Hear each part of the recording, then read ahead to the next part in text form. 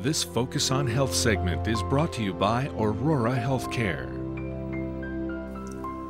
Hello and welcome to another edition of Focus on Health. I'm Ted Stefaniak. Today we're going inside a hyperbaric oxygen chamber here at Aurora Medical Center in Oshkosh.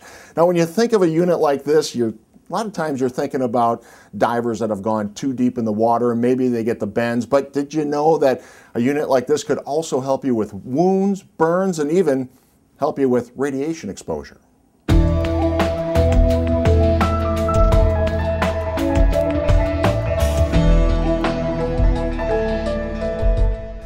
Joining us now to discuss hyperbaric oxygen therapy is Dr. Jack Tissanai. Thanks for joining us. Can you just kind of give us an overview of what is hyperbaric oxygen therapy? This is a monoplace chamber. There are also multi-place chambers, and basically the patient is laying down and he gets put at pure oxygen to a depth of 2 to 3 atmospheres of pressure. Okay, now typically when I've heard of this, and I think when a lot of people think of a hyperbaric chamber or therapy like this, they think of divers and deep sea diving and getting the bends, but that's not always the case here. What type of person would need a unit like this? One of the indications is decompression sickness, but we don't see much of that. We don't have a deep diving place in the area, though there may be some people that would fly in from diving at the Caribbean or something. What we usually see is wounds that do not heal. People with vascular compromise like peripheral artery disease or diabetes, and the wounds get stalemated or stagnated and they don't heal well, and they do better with high pressure oxygen therapy. Well, and I look at this is a big, imposing machine that patients see when they come in. When a patient is in a unit like this, what are they feeling? They're feeling increased pressure. Usually they'll feel it in their sinuses and sometimes in their ears. If you've ever been up in altitude in an airplane and felt your ears pop, it's a very similar sensation. Okay, so if you have something like that, do you have to prepare yourself, or is there anything you have to do before you come in for treatment? We will check the ears and the lungs before the patient goes into the chamber, and we will check to make sure that the ears are moving, the eardrums are moving. Occasionally they're not, then people have to go to have tubes put in their ears before they go in the chamber. Before the patient goes in for therapy, we have to take their clothes off and make sure that they don't have any ignitable source, because they're going into a pure oxygen environment and it can be explosive. It can be dangerous. So make sure you don't have any of that with you when you No lighters in there. Okay, well, when you're getting ready for this, how long is a typical treatment? How long are you going to be in a unit like this? Treatment takes about 2 hours.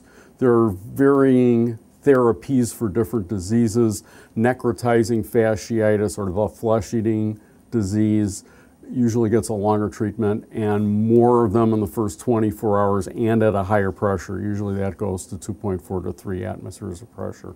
We usually do 2 atmospheres in this chamber. And when we use this, is it pretty much a one-shot deal, or is it multiple times? It's multiple times, usually treatment daily for about a month, but again, it depends on the disease condition. Sometimes it's 3 times a week that they have therapy. Okay, and I understand that people suffering from carbon monoxide poisoning can also benefit from hyperbaric oxygen therapy. What are some of the signs that somebody's been exposed to carbon monoxide poisoning? Headache, nausea, fatigue. And this unit can help them recover from a situation like that? Yes, that cyanide poisoning also is an indication. I don't know whether we've seen any of that here. I have seen carbon monoxide poisoning in my previous 30 years of practice, though. And besides carbon monoxide poisoning, I've also heard wounds can also be treated with hyperbaric oxygen therapy? Wounds that lack circulation, such as peripheral artery disease, diabetes, yes. And this is here, it's kind of unusual for this area to have a piece of equipment like this, so it's here for everyone here in Oshkosh and the surrounding area. Yes, there are several multi-place chambers at St. Luke's, and then there is a monoplace chamber, I believe, in Hartford, and then the nearest one besides that would be Appleton in Green Bay. Thank you very much, Dr. Tissanai. Well, we were just discussing wound care. Right now, we want to introduce John Poss. He's a provider here at the wound care department here at Aurora Medical Center in Oshkosh. And John, why don't you tell us a little bit about what you and your staff do here at Aurora Medical Center? Thank you. As I said, I'm a nurse practitioner. If you are referred to us, or if you have a chronic wound, you would come in. The nurses would bring you into our department, do a evaluation, and then I would see you, take a history, do a physical exam, evaluate the type of wound you have, order appropriate testing, and then together would plan some type of management of this wound. Wounds, people at risk for wounds fall into different groups. Oftentimes they have arterial side problems. Those are often caused by some medical things such as diabetes, kidney disease, history of hypertension, smoking is a big issue. These diseases cause injury to the vessels, to the arterial side, which causes narrowing of the vessels. So if you develop even a bit of a trauma, say to your foot or your leg, if you have diabetes and you have a foot injury, just simply bumping it against a chair at home, these wounds don't heal normally. They can oftentimes become infected, become slow to heal, and then that's where we step in and help manage this with antibiotics, debridement. We have different products we can use. I was at a conference in San Antonio this summer, and they reported there are approximately 6,000 products.